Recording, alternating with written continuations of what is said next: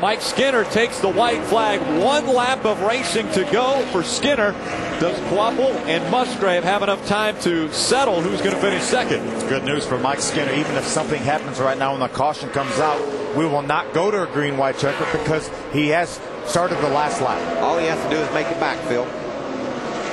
Again, Mike Skinner started this season off with a blaze, finishing 4th at Daytona, then 3 wins in a row. California, Atlanta, and Martinsville. Looking to add to his win career number, Mike Skinner will win at Kentucky. A hard life, and they did, and you know. It comes here at the Kentucky Speedway, and here he is. The guns have fired off, the confetti is flying. It's quite a celebration. Mike Skinner with hugs for everyone.